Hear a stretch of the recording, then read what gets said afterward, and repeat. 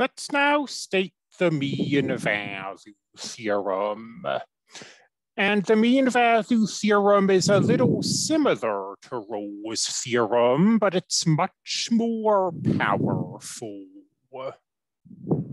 And up to a point, the setting for the mean value theorem is the same as for Rolle's theorem: continuous on a closed interval, differentiable everywhere except perhaps the endpoints. What we don't have here is the statement that f of A equals f of B. Just like Rolle's theorem, the mean value theorem says there's a number C in this interval such that the derivative at C is some special number. This time, instead of the derivative at C being 0, the derivative at C is the average rate of change.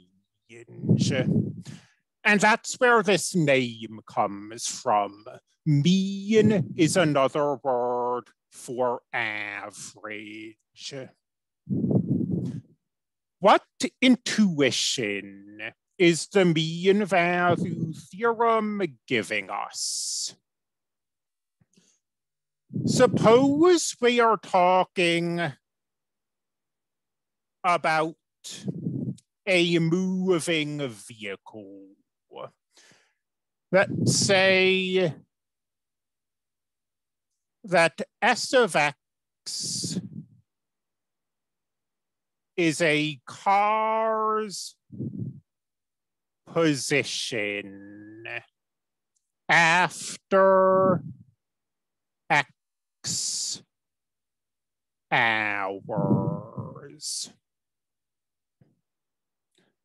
And let's say we tell you that during a 3-hour drive, your average velocity was 60 miles per hour.